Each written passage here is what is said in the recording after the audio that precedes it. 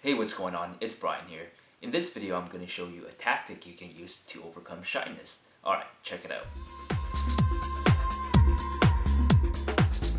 You might find it really difficult for you to express yourself. You feel really shy and timid, and because of this, it's actually preventing you from making new friends. There are many different ways for you to overcome this so-called shyness. Now, a good way for you to do this is to get into state more often. What I mean by this?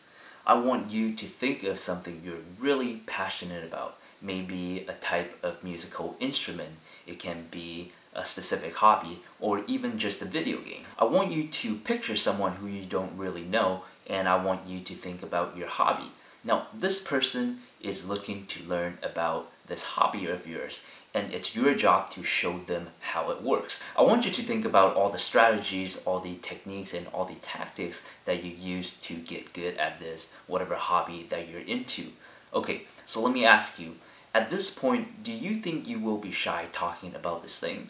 Probably not, right? Because you have a lot of passion devoted into it, and it's something you know everything about. My point is this: when you're talking about something you're really passionate in, it's easy for you to speak with confidence and get into this quote-unquote social state. I want you to find more opportunities where you can talk about this thing that you're really passionate about, so you can get into state more often. And once you start talking about this subject, then you can carry this conversation over into other topics, and you can also carry this state over into other conversational threads. And from there, you can start speaking with more confidence and overcome your shyness.